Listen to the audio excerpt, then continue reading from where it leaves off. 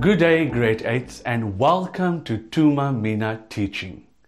You are tuned into your third and last EMS lesson for Term 2.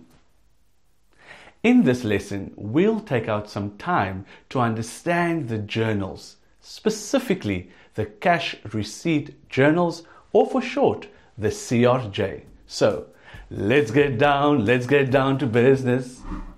The first thing that you should know is that a service business has two types of transactions that take place, namely the cash receipt and the cash payments. But for today, we will only focus on the cash receipt transactions. So what are journals? Journals are also called subsidiary journals, and these journals are used to record transactions. It organizes transactions in different types of transactions to simplify the orderly transfer of information to the next step in the accounting cycle. For example, the ledger. There are two types of subsidiary journals to summarize these transactions. The cash receipt journal, for short the CRJ, is the journal we record all cash received, and the cash payment journal, the CPJ, is where we record all the cash payments. Cash receipt journal is the journal where you record all the cash received by the business. Cash payments journal is where you record all the cash payments of the business. Today we will be focusing on the CRJ, the cash receipt journal. All the cash received by the business is recorded where? In the CRJ. So what information do we need to record it in the CRJ? Well, the following source documents are needed: receipts issued to the clients, deposit slips, cash register roll, and cash invoice. Can you still remember the source documents? Let's quickly recap them. Let's start with the receipt. Receipts are issued when the business has received money either from the owner for rent or capital, or from customers for services rendered. The business keeps the copy or a duplicate and gives the original to the payee. Next up is the cash register roll. If the receipt books are not used, then the cash register issues receipts on all the payments for services rendered.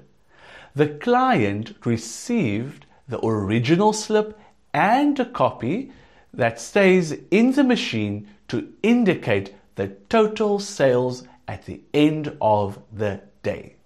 And the next source document is the cash invoice issued. This is issued when the business does not have a cash register but only an invoice book. And the last one, a deposit slip.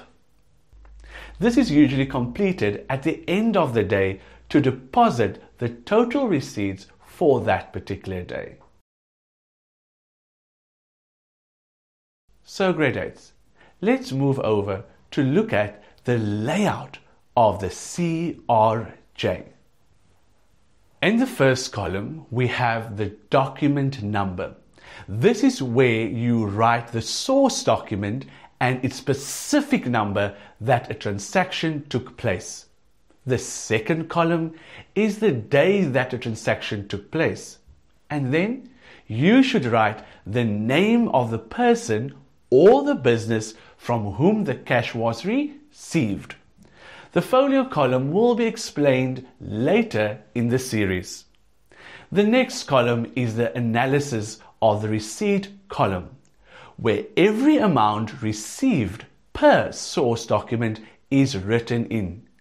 Then we have the bank column, where all the totals cash received per day is recorded.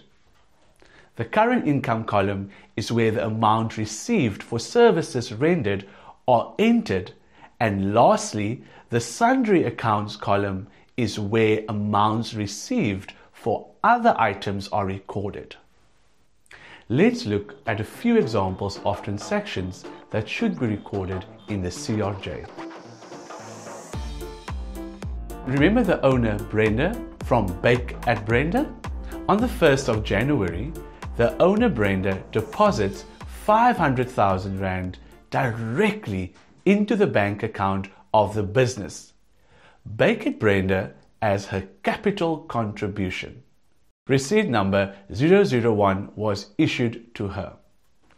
So remember, first thing that we do, first we record the document number, which is 001, then the day, which is the first day of the month, the owner's name, Brenda, will be recorded in the detail column. This specific transaction will not be recorded in the analysis receipt column. Why? Because when a direct deposit is received, it will not be recorded here. The capital contribution should also be recorded in the sundry accounts. On the 5th of January 2022, Bake at Brenda received 1,500 Rand for service rendered. Receipt number 002 was issued. So let's record this document. Receipt number 002. The day will be the 5th. Details will be cash or service rendered. You should also record the 1,500 Rand in the analysis receipt column, bank, and also the current income column. Grade 8. Let's see if you can do the next transaction all by yourself. On the 9th of January, Bake at Brenda received a cash worth of 8,000 Rand from J. Murray for the rent of offices in the building. Issued receipt number 003. You've got all the information, so now try it all by yourself.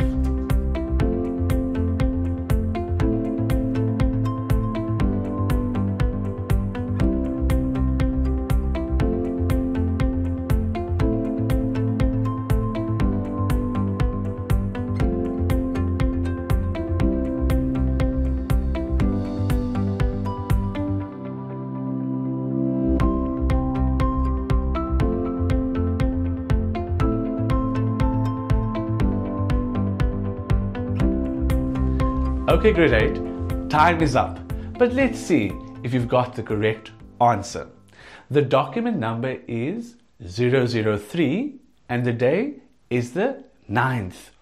You should also record the 8,000 Rand where in the analysis of receipt, bank and sundry account column. So well done, grade 8.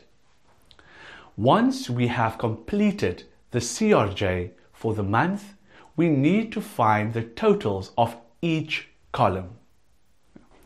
The total of the bank column must equal the sum of all the other columns.